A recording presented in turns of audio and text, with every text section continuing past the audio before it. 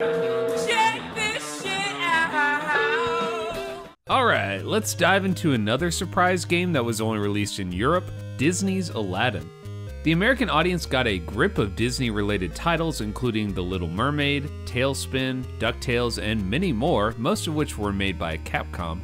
However, the European market got 3 unique titles including The Lion King, which I reviewed a few months back, Beauty and the Beast, which I'll get to soon, and today's bizarrity, Aladdin. Not to be confused with the unlicensed Aladdin Deck Enhancer, which is its own story for sure. Aladdin was officially licensed by the Walt Disney Company and is based on the classic Sega Genesis version that was made by Virgin Interactive. Does it work on my North American top loader? No, it does not. Oh well, let's emulate.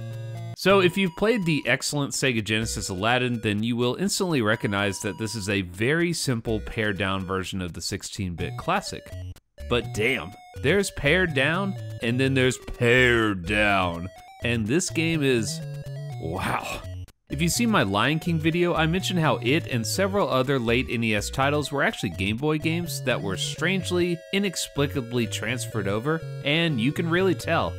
This wouldn't look amazing on the handheld Game Boy, but it'd be at least somewhat decent. However, on the NES, this is the bottom of the barrel graphics-wise. Everything you saw on the Genesis original is imitated in the NES conversion, including these cutscenes, the layout of the levels, and even the placement of certain enemies and items. They did a decent job replicating the sprite animations of the 16-bit version, albeit in much simpler terms, but you can still see glimpses of greatness like Aladdin's idle animation, or how the guard grabs his foot while walking on the hot coals.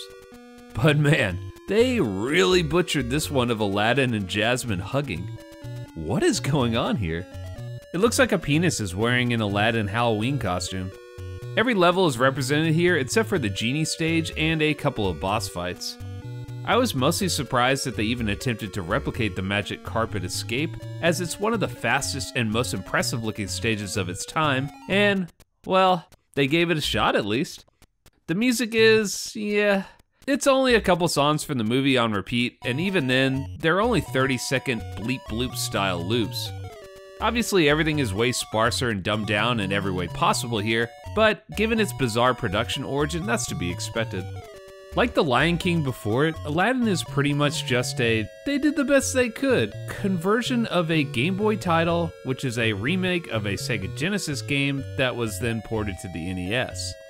Naturally. With all that in mind, how does it play?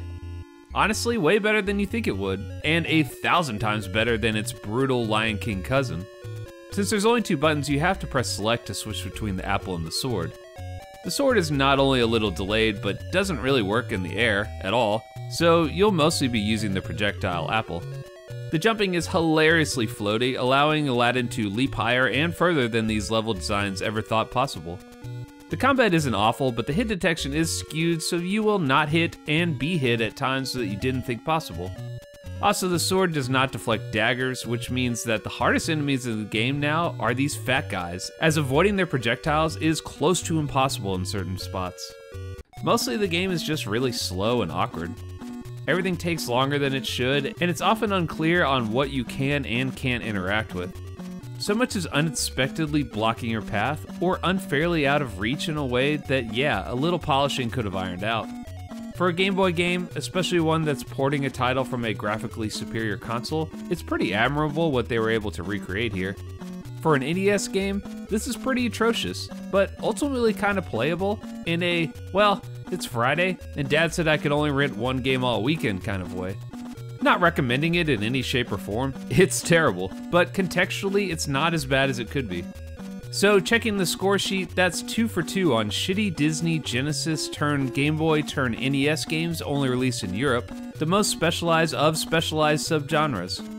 Thankfully, the final Euro Disney title, Beauty and the Beast, is its own unique game, but we'll have to come back to that another time. Hey y'all, if you like my channel, I'm posting additional exclusive videos over at patreon.com/bigolwords.